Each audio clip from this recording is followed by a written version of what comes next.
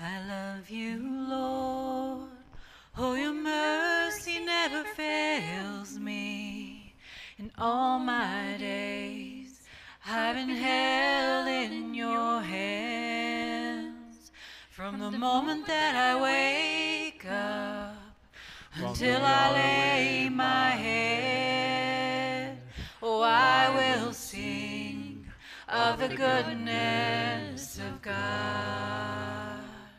And all my life you have been faithful.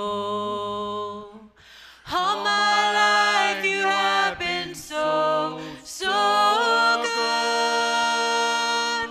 With every breath that I am able, oh, I will sing of the goodness of God. I love your voice. You have led me through the fire and in darkest night. You are close like no other. I've known you as a father. I've known you as a friend. And I have lived in the goodness of God. And all my life you have been faithful. All my life you have been so, so good. With every breath that I am able, oh, I will sing of the goodness of God. 'Cause your goodness is running after, it's running after me. Your goodness is running after, it's running after me. With my life laid down, I'm surrendered now. I give you everything. Your goodness is running after, it's running after me. And all my life you have been faithful. And all my life you have been so, so good. With every breath that I am able, oh, I will sing of the goodness of God. Oh, I'm gonna sing of the goodness of God.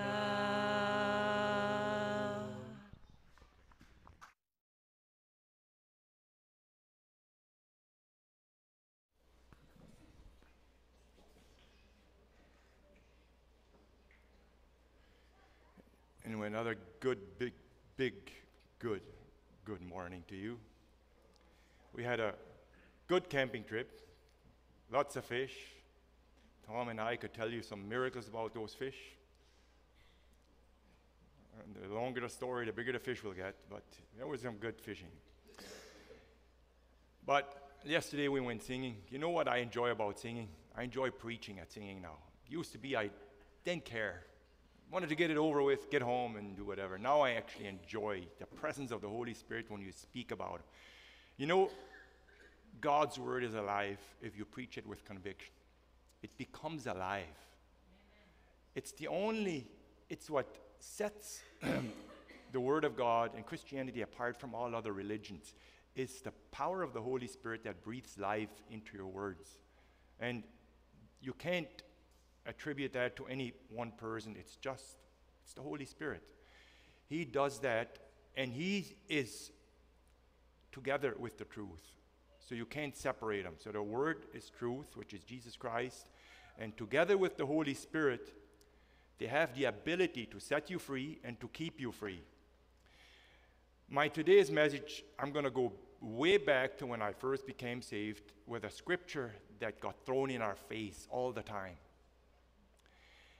And all of us know this. Context matters when it comes to scriptures.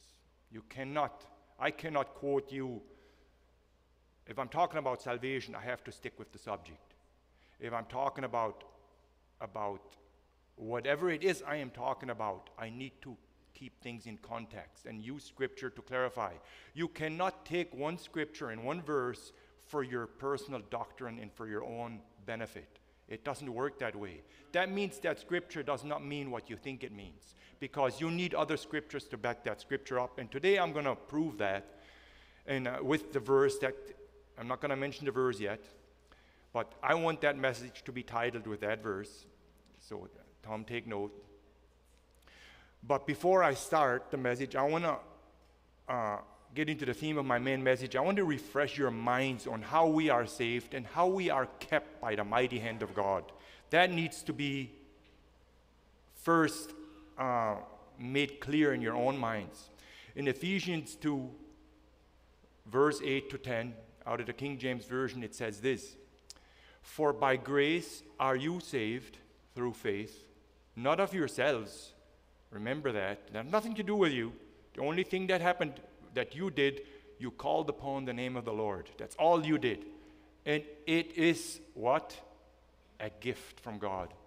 You had nothing to do with that. That was a gift. Salvation is a gift. Isn't that beautiful? If we cannot rejoice in that alone, we are to be pitied. That is, to me, the greatest prize that I own and possess is my salvation. So context is of utmost importance when it comes to interpreting scripture. This here is the gift of salvation is a gift. Treasures in heaven, though, have to be earned. Salvation is free. So to get treasures in heaven, that's a totally different story. That's not salvation. That's a treasure in your heart. Jesus' kingdom is within you. So he made that sure. So verse 9, it ends, "Not of works, lest any man should boast." So it takes all bragging rights away from you. Your salvation has absolutely nothing to do with you. So once you get saved, you have to pay rent. No, it's free. It'll stay free for eternity. That was a gift given to you. If you've received that gift, you thank God for that. In verse 10, it says, "For we are his workmanship, created in Christ Jesus unto good works, which God has before ordained that we should walk in them." So God works salvation within you. You have to work it out. That's how it works. So the outward part is your job. God did the inward part. He made that job complete. And there's a scripture for that, by the way. So in other words, don't focus on other people. You focus on yourself and be ready to give an answer to anyone who asks of the hope that is within you. That's how it works. So once you belong to the Lord, he guides your path with his loving hand, and if need be, he chastens with his chastening hand to correct us if we stray. That's how it works. In Hebrews 12, verse 6, it says, "For whom the Lord loves, he chastens." And again, I'm setting up something here. You'll remember this once I get into the next to that verse where my message is based upon. "For whom the Lord loves, he chastens and scourges every son and daughter whom he receives." In Jude 1, verse 24, it says, "Now unto him that is able to keep you from" what? "From falling, and to present you." Who's presenting who? He's presenting you faultless before the presence of his glory in it with exceeding joy. That's the gift part of you that has been given to you. That is complete and done with. And again, I had that last message. This is God's reputation at stake here. His promise. He is the one that's put his name at stake for this promise, not yours. Only thing that falls to us is that we call upon the name of the Lord. And when do you call upon the name of the Lord? When you realize you're in dire straits. I'm in trouble. I need help. That's when that happens. Now, before I get into the main theme of my message, let's rise and ask the Lord for wisdom and understanding. Understanding.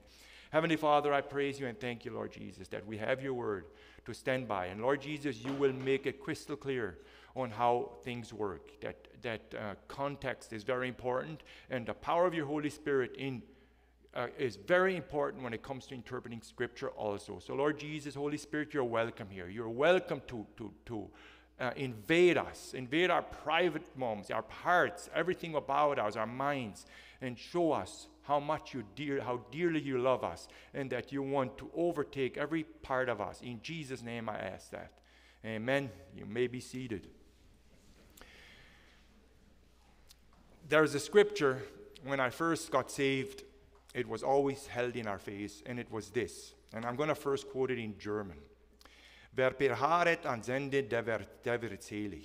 And it was taken to this level. Wer beharret an Sende, der wird selig. So they put the emphasis on what that means. In English, it's like this. And you shall be hated of all men for my name's sake, but he that endures to the end shall be saved.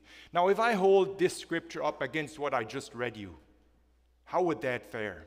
You think there's a bit of confusion there? All of a sudden, it's up to me to endure to the end. I have to do something. I have to hold on. Does that make sense? Something's not right here. And that's what got me to thinking.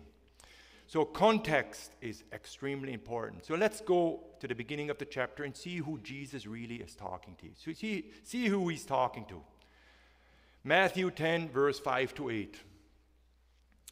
These 12 Jesus sent forth. So first of all, who is he talking to? His disciples. And he commanded them, saying, go not into the ways of the Gentiles. So who is he talking to? He's talking to the Jews. Go not into the way of the Gentiles. That would be us, the Gentiles. And into any city of the Samaritans enter you not. It's very specific who he's talking to here. But go rather to the lost sheep of the house of Israel. And as you go, preach, saying, the kingdom of heaven is at hand. Heal the sick, cleanse the lepers, raise the dead, cast out devils. Freely you have received, freely give. So this command goes to the church also, though. I'm not excluding the church, but I'm still saying this was specific for them. But this in particular is a message for us still today. It did not go out with the apostles, but it's still for today. And then he goes on to say in verse 17, but beware of men, for they shall deliver you up to the council, and they will scourge you where? In their synagogues. So he's still very specific on who he's talking to the Jews, to the disciples. And you shall be brought before governors and kings for my name's sake, for a testimony against who? Against the Gentiles. And you shall be hated, to verse 22, of all men for my name's sake, again, but he that endures to the end shall be saved. This verse has absolutely nothing to do with salvation of the soul, but it's talking about a physical rescue of God's elect, the Jews, from the Antichrist at the end of the tribulation, and I have scripture for that. These scriptures that we just read here, they cover 2,000 years of Jewish history. It covered right from they were sent right till the end. Listen to the next ones, and I will prove it to you with scripture, like I said. Matthew 24, verse 22. And except those days should be shortened, there should no flesh be saved. Now we're in the tribulation here. But for whose sake? The elect. Who are the elect? Not the church. We're the church of Jesus. We're the bride of Christ. The elect are the Jews. For the elect's sake, and for a certain type of Jew, not just for all the Jews, I'll show you that too, but for the elect's sake, those days shall be shortened. So who are the elect? Yes, and again, a lot of this has also happened to lots of Christians that have, these things happen also to believers, but Jesus is very specific on who he's talking to in these scripture. Let's go into Mark. See what Mark's account is of this. Mark 13, verse 13 to verse 20. And you shall be hated of all men for my name's sake, but he that shall endure unto the end, the same shall be saved. Now let's look back in history, even into this present day. Who are the most persecuted people on the planet? Who is it? It's the Jews. During World War II, they were rejected by most of the nations, if not all. I think one nation accepted them, and their very own. Right? That's where they were reborn or born again. In 1939, 907 Jewish refugees fled the Nazi Germany aboard the MS St. Louis On June 7, 1939, they were denied entry into Canada. They also were refused entry into Cuba, into numerous Latin American countries, and including the United States of America. They did not allow the Jews to come in, simply because they were Jews. Over 90% of the people that got killed by Nazi German concentration camps were Jews. 90% of the 6 million or 7, whatever the number is, they were Jews. Hitler's so-called Untermenschen, which means subhuman, he labeled them as subhuman, were the Jews, who he blamed for the reason Germany lost World War I, and also placed the blame on the Jews for all other social problems that they had at the time, simply, again, because they were Jews. So continuing in Mark 13, verse 14, it says, now we're in the tribulation. It's continuing along that same context of scriptures. But when you shall see the abomination of the desolation, who is that? What is that? I'll explain that. Spoken of by Daniel the prophet, standing where it ought not, let him that reads understand. Again, this refers to context. Understand, what am I talking about? This is the Antichrist standing in the temple, saying that he is God. And let them that be in Judea, who is he talking to again? The Jews. Flee to the mountains. So there's a remnant coming. Watch this. And let him that is on the housetop not go down into his house, neither enter therein to take anything out of his house. Let him that is in the field not turn back again for to take up his garment. But woe to them that are with child, and to them that give suck in those days. Pray that your flight be not in winter. For in those days shall be affliction such as was not from the beginning of creation, which God created unto this time, neither shall be. This world has never seen anything what's coming. This is why it's referred to as the Great Tribulation. Brother Steve had a message on that they call it the Great Escape. It is a time of wrath, God's wrath. And we are not appointed to God's wrath. Somebody else is, and I'm going to explain that too. And again, here it says, verse 20, and except that the Lord has shortened those days, no flesh should be saved. Why is he saying that? He's talking about being saved here. He's not talking about salvation here, guys.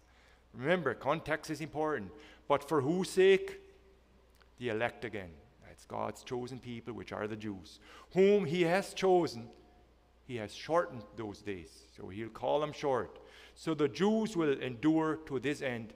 The Jews that will endure to that end will be rescued. I'll go into Romans to explain more of this. Romans 9, verse 27. Isaiah speaking also cried concerning Israel, though the number of the children of Israel be as the sands of the sea, a remnant shall be saved. That means a small part of them will be saved. All of that small part will be saved. The rest, I'll read about that too. Romans 9, verse 28. For he will finish the work and cut it short in righteousness, because a short work will the Lord make upon the earth. Romans 11, verse 25 to 28. For I would not, brethren, that you should be ignorant of this mystery, lest you should be wise in your own conceits, that blindness in part is happened to Israel until the fullness of the Gentiles be come. That's turning back to us now for a little bit. What is the fullness of the Gentiles? That's when the Apostle Paul stopped preaching to the Jews. He still did, but he turned to the Gentiles. God called him to the Gentiles. Until the dispensation, it's called dispensation of grace. We are now living in the great dispensation of grace era where God's rain falls on the good, the bad, and whoever alike. God makes no separation or distinction between any religion group or anybody on this planet. You almost don't recognize where God is unless you have a relationship with him. That's how much God is a mystery now. During the tribulation, it will not be like that. They will not say that there is no God, because they will curse him. They will see him clearly. And that's when the time of the Gentile is fulfilled and God turns his attention back to the Jews. And that will happen at the rapture of the church of Jesus Christ. And so, verse 26, it says, and so all Israel shall be saved, as it is written. Well, see here you have to distinction again. Not all Israel will be saved. The part will be saved that was left. They all got saved, because all Israel will not be saved. And again, I will use scripture for that. But yes, he is right in retrospect, because the part that remains, every one of them will be saved, and there's a reason they get saved. I'll get into that too. Actually, it actually states it right after that. So all of Israel shall be saved, as it is written, there shall come out of Zion the deliverer, and shall turn ungodliness away from Jacob. God is going to do something that will cause them to be saved. For this is my covenant unto them, when I shall take away their sins. So in verse 28 says this, as concerning the gospel, they are enemies. So you now take Israel as a whole. They're enemies of the cross of Jesus Christ as a whole, as a nation. But as touching election, look, pay attention to this word. Context is very important. They are beloved for the Father's sake. So when it comes to the Bible talking about the elect, he is talking about the Jews, not the church. Zechariah, verse 12, verse 10. And I will pour upon the house of David, very specific, Israel, and upon the inhabitants of who? Jerusalem, the spirit of grace and supplication. And they shall look upon me whom they have pierced. And they shall mourn for him as one that mourns for his only son. And they shall be in bitterness. They will be so deep to bitterness, and not a bad bitterness, a repentant, knowing what they have done to Jesus Christ. For him, as one that is in bitterness for his firstborn. So, in 1 second, they will look upon him whom they have pierced and see, oh God, what have we done? And so all of Israel that has left, that remnant, will be saved. So one final scripture that really puts the icing on the cake on the whole thing is Zechariah 13, verse 8 to 9. And it shall come to pass that in all the land, says the Lord, talking about Israel, 2 parts therein shall be cut off and die. That's 2/3 of Israel will be destroyed, of the people. But the third shall be left therein. And I will bring the third part through what? The fire. And I will refine them as silver is refined, and will try them as gold is tried. And they shall call upon my name, and I will hear them. And I will say, it is my people. And they shall say, the Lord my God. Can you imagine that moment, what's going to happen there? In 1 second, they will look upon him whom they have pierced. God's going to do a miracle there. He's going to show himself. They will see the abomination of the desolation, which is Antichrist. Then they will know, oh my God, something's wrong here. And then Jesus will reveal himself to that remnant that is left over. And they will, with one unison, will cry out, oh my God, what have we done? And so here you have it, my friends, a remnant or 1/3 of Israel will be saved. And it will be all those Jews that endured to the end of the great tribulation that will be saved. So the scripture that they used, even they told, as they told us, we're picking out verses that suit us. When in retrospect, they were doing the same thing, using one scripture, taken out of context, and pointing it back at us. Oh, those that will endure to the end will be saved, when it does not even mean what they thought it meant. That scripture has nothing to do with our salvation, but with a group of people that God, Jesus Christ, is talking to, that they that will endure to the end, Jesus is going to save. He's going to cut it short and save them. That's what that scripture is talking about. So you are saved by grace through faith, not of works, lest any man should boast. Keep that in mind. The Lord bless you and make you a blessing. I just want to speak the name of Jesus over every heart and every mind. I know there is peace within your presence. I speak Jesus. I just want to speak the name of Jesus till every dark addiction starts to break, declaring there is hope and there is freedom. I speak Jesus. Your name is power. Your name is healing. Your name is life. Break every stronghold. Shine through the shadows. Burn like a fire. I just want to speak the name of Jesus over fear and all anxiety, to every soul held captive by depression. I speak Jesus. Your name is power. Your name is healing. Your name is life. Break every stronghold. Shine through the shadows. Burn like a fire. Shout Jesus from the mountains. Jesus in the streets. Jesus in the darkness over every enemy. Jesus for my family, I speak the holy name, Jesus. Shout Jesus from the mountains, Jesus in the streets. Jesus in the darkness over every enemy. Jesus for my family, I speak the holy name, Jesus.